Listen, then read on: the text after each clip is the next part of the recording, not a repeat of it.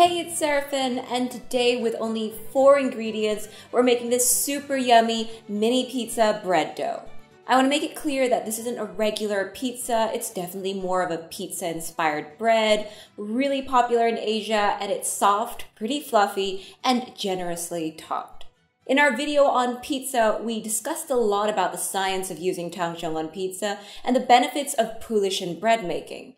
Everything from those videos still applies to this one, so we're not going to go in depth about them again, and I'm just going to quickly introduce you to what kind of dough this is. First thing you need to know, it's a pretty high hydration dough, sitting at a nice 76% hydration, certainly not the highest, but not low either. It is a wet dough that can get sticky if you don't treat it properly. Partially because of this, we're not kneading the dough traditionally, we're building gluten through slap and folds. Second of all, this is a so-called lean dough recipe. The only ingredients are flour, water, salt, and yeast. So these are also the only ingredients contributing to the flavor. To get any decent flavor out of the flour, we need long fermentation, which is exactly what we're doing in this recipe with the Poolish, and the use of Tangzhong will also make it sweeter. Third, to bake a proper pizza, you need a very hot oven. Many professional places have a wood fire oven, reaching temperatures home ovens cannot. That's not too much of an issue here because we're simply aiming for a crisp crust, and the Tangzhong will help the pizza retain moisture. Okay, with those 3 points out of the way, let's get to making the dough. So to start with, we make our Poolish. In a bowl, we add 50 grams of water in first, then 1/8 of a teaspoon of instant yeast. Oops, we dropped a little bit. And finally, 50 grams of bread flour. We mix well with our chopsticks, the superior tool for making Poolish, I'm telling you, super fast and convenient.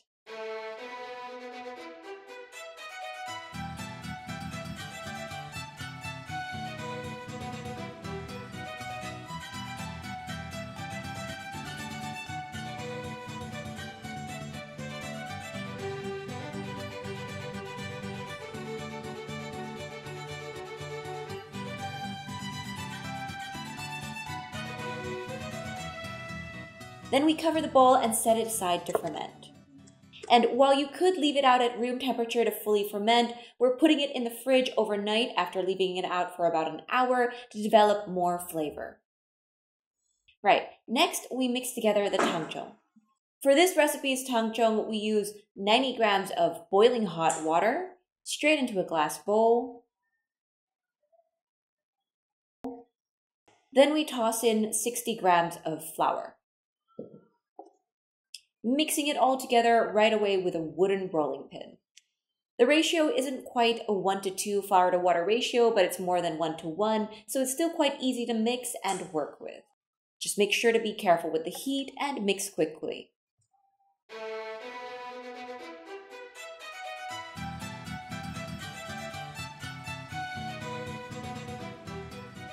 When it's all combined, we cover the bowl and let it cool until room temperature. This can be used right away, but for the best results, we let it rest in the fridge. When those 2 derivative ingredients are done, we're ready to make the final dough. We have our mise en place step already done, and now let's just add these ingredients into the bowl. Starting with the Poolish first, just get that right in. It's quite stretchy, a little sticky, so we'll just scrape the bowl. Right after we add the Tangzhong, scooping it up and dropping it all in. It's a little cold, so it's quite stiff. Then we add the liquid. Only 50 grams of water here. A lot of the water has been incorporated into the Tangzhong and Poolish. Next, 5 grams of salt, shaking it in.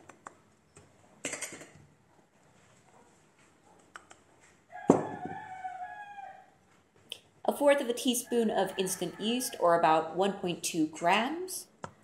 Finally, 140 grams of bread flour. With all ingredients in, we're going to give that a good mix with the spatula, really working in the flour. It may take quite some effort at first because the Tangzhong and Poolish are stiff. The flour needs to be really pressed and folded in. It's perfectly fine, just keep going. We just want to get the dough to a still rough but more combined appearance. This is good enough, so we're going to turn the dough out onto our work surface and start doing slap and folds on it. It's a very simple gluten building technique. We just scoop the dough up by the middle and slap it down like this before folding it over again. Here I'll do it slowly a few more times.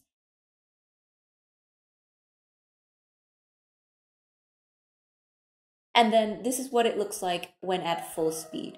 Every other slap and fold, we turn the dough a bit just to make sure all sides are evenly covered, just rotating it. It'll come naturally once you get used to the motions. We keep going from here for around 5 to 6 minutes until the dough has almost reached full gluten development. When it looks like this, smoother and capable of forming this taut skin on the surface, then we're done here. We want to check this quickly with a window pane test. It should be able to stretch out thinly enough to see light through it, as long as you spread it out gently. If your dough can't do this, then you might need to do a few more minutes of slap and folds, a few more rounds. And then we're going to round the dough somewhat, getting it a bit neater. Taking a bowl, we'll line it with a bit of oil, just enough to coat the sides and our hands.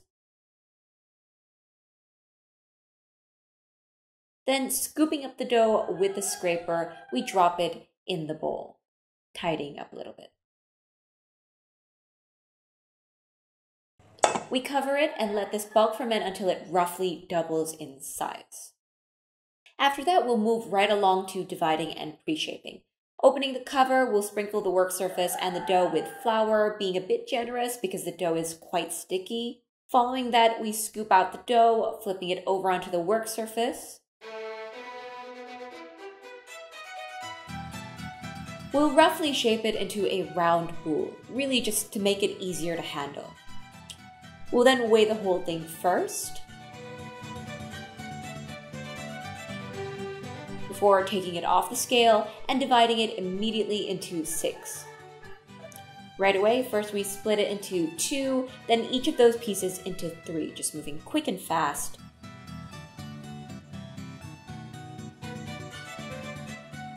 And then using the scale to make sure that they're all of roughly the same weight. We cut off a little bit from the heavier dough pieces, move it to the lighter ones.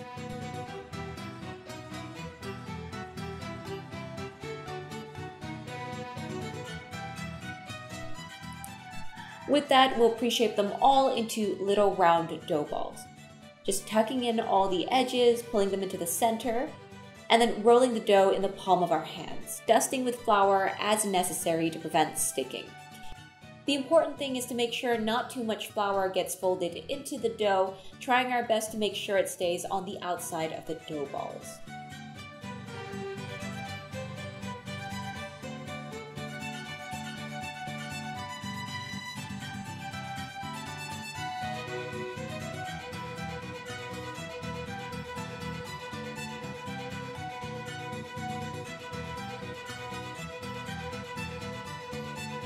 Okay, we've got them all done, so we want to cover this and let it rise for a second time. This is longer than a usual bench rest because we really want them a little more extensible for the shaping process.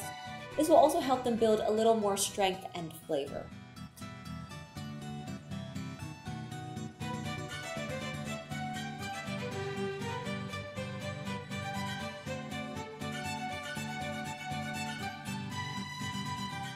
When it's done, we shape them into cute little mini pizzas. Taking a piece and practically drowning it in flour and semolina for flavor, we're going to spread it out like this at first, just pressing it out with our fingers, making little dimple marks. Then we stretch it further like this. We're not going too far with this step because it's really more of a pizza bread and we want them to stay mini pizzas. So just until they get to about 12 centimeters across. Then we're good, and we'll put this finished one on a baking tray lined with parchment paper. Repeat for the rest of the dough balls. They should be extensible after that long rest, and if you feel any sticking, feel free to dust them with flour. When shaping pizzas, we're not afraid to use flour, mainly because 1, it's pretty high hydration normally, and 2, the way you shape a pizza at the final step doesn't require any tucking in or folding, just stretching out so the flour remains on the surface of the dough. Therefore, you don't need to worry about using too much flour. When they're all done, we're going to proof the dough for about 30 minutes. If this were an actual pizza, it would be topped and go in immediately, but this is a pizza bread, so to make it a little softer and fluffier, we proof it. We'll also take the time to preheat our oven to the hottest setting, get a really nice crisp crust, and also help get some browning. When the dough's done proofing, we can get to the really fun part, toppings. This part is naturally entirely up to you. We're using a very standard but absolutely delicious homemade tomato sauce with cheese and slices of pepperoni on top. Tomato sauce first, then cheese, and finally the meat.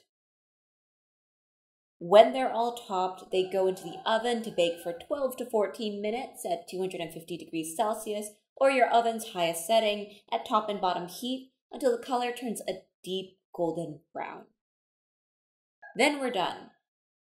The outer crust is thin and crispy and the inside is soft and fluffy. It's definitely not a standard pizza, but this mini pizza bread is so good, so yummy, and so easy to make. I'm going for seconds right away.